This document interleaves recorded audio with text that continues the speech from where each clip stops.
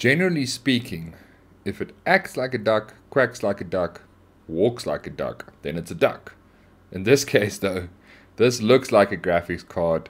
I mean, it basically slots in like a graphics card, but it's not a graphics card. This is the fastest SSD the world has ever seen. Well, let's say consumer-based SSD that the world has ever seen, and it's super interesting. But before we dive into it, remember to hit that like button at the end of the video and subscribe so that you don't miss any of the future videos.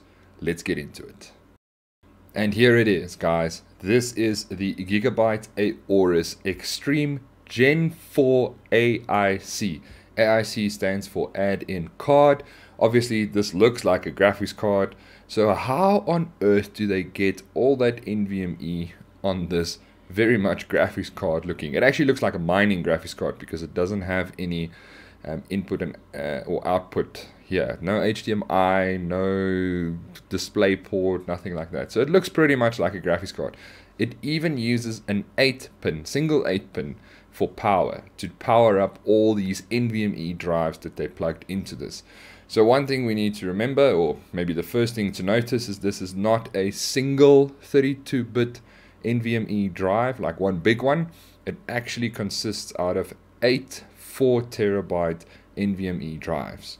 And that's how they managed to cram it into such a neat looking little package.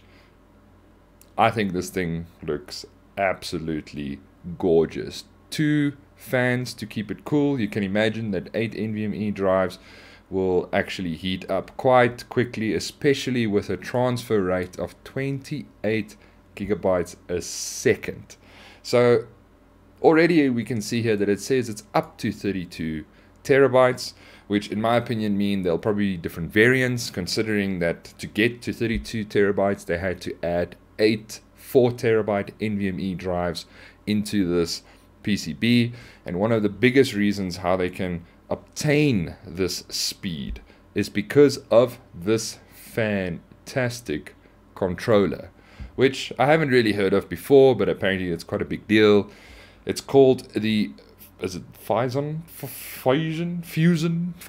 something like that.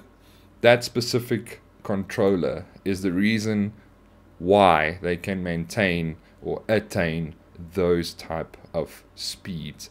Now I'm guessing that this controller will be on every single NVMe drive that Gigabyte decides to put into the AIC. So there we have it. That's how they managed to do it. And AIC, as we can see here, the add-in card, is actually meant for server type environments, where you can easily plug it in and out, hot swappable into servers. So this is what a general AIC would look like. They'll have the PCB board over there that slots into the motherboard, and then you'll have your NVMe drive, sort of like a compatibility slot, then slot into it and then tie down.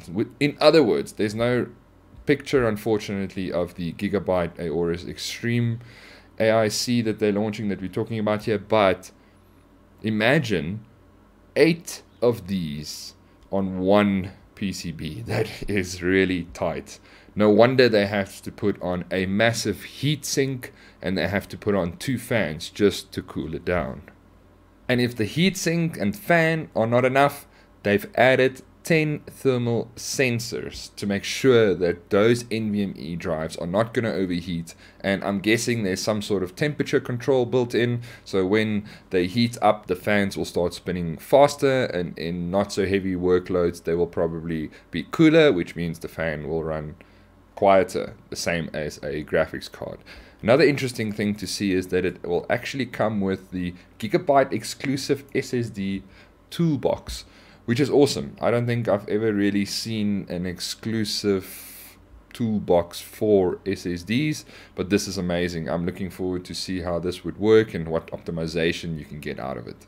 Moving on to some benchmarks briefly. As we can see with Crystal Disk, Gigabyte has managed to get a sequential read speed of 28 gigabyte and a write speed of 26 gigabytes per second, which is absolutely insane.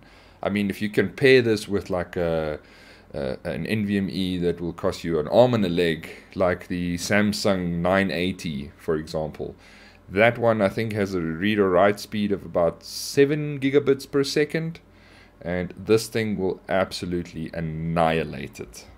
Now, most of you would already know that just by adding in more NVMe drives into your system is not necessarily going to give you a performance boost or benefit. So there has to be some sort of RAID array to try and get more performance out of read and writes out of your system. So with the Gigabyte Toolbox, you are actually able to enable RAID 0 with a single click, which is super convenient. Now, we also know that RAID 0 doesn't necessarily give you the best stacked performance when it comes to that, but Gigabyte's point of view here is that for a client SSD, normal desktop SSD, your sequential reads is probably going to be used 99.9% more often than a random read and write, as in a server that has to go and retrieve random information for random instructions, whereas with a desktop version you would probably be gaming on it or doing something that just requires sequential read instead of random. Now, another question is that sort of performance is going to require a heck of a lot of PCI lanes. Now, this is interesting because this thing you won't be able to just plug into any slot. It needs to be a 16 times Gen 4 slot to get this type of performance. And as you know, there are not a lot of systems out there that offer more than one 60 times Gen 4 slot on a motherboard. Actually, you need to be looking at either a Threadripper, an EPYC CPU. We're not going to go down the Intel Xeon because I think that's just not even an option right now. So a Threadripper or an EPYC CPU, which is more like a server-based CPU, lots of threads, lots of PCI lanes. The main reason is that the motherboards for those support multiple 16 times Gen 4 slots, which you will need if and only if you want to play with a graphics card in your system. So if you are running even the latest Ryzen 5000 series or 11th gen from Intel, your motherboard more than likely only has 1 times 16 slot for your graphics card. So in other words, if you have for some reason an SLI motherboard, which is basically dead according to Nvidia, or even a Crossfire motherboard, then generally what would happen is you would split your lanes and you would have not 16 times, but you would have 8 and 8, and this will all impact the performance. So even if you have the physical slot, it doesn't mean that you have enough PCIe lanes available to have this sort of speed on an NVMe SSD. So those are unfortunately the realities behind this type of performance for now. Maybe down the line we can see better performance, we can see better compatibility with real desktop components. For now, I anyways think that this is priced very high. There's no official price, but I can tell you right now, this thing is going to cost thousands and thousands of dollars. If we look at what NVMe, even a 4 terabyte NVMe drive, what it costs, this is going to be expensive. Now, what I would like to see from this product is that you'll be able to buy the AIC by itself, which is not uncommon. There are a lot of these AICs available, even from Gigabyte previous versions, that you can buy, and you can add your own NVMe drives in, which would be fantastic because 32 terabytes is just ridiculous.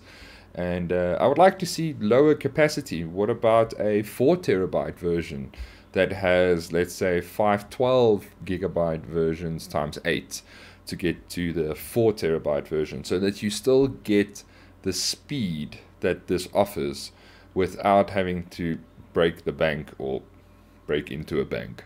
On the other hand, what on earth would you do on a normal desktop PC with this sort of performance? I can't think of a single use case that is not a professional workstation use case, like just a normal gaming PC. What would you gain from this? We have direct storage coming from Windows 11 pretty soon, which will increase game loading times and open world games and all of that stuff, and that's another video for another day. But having said that, I can't think of a single use case for this. I mean, sure, you can load things faster, but I mean, at what premium are you willing to pay to load something faster? Anyways, that's my 2 cents. Let me know if you have anything to add. I would love to know your thoughts on this specific device. I think it is an absolute beaut, and the speeds are ridiculous. Does it have a use case though?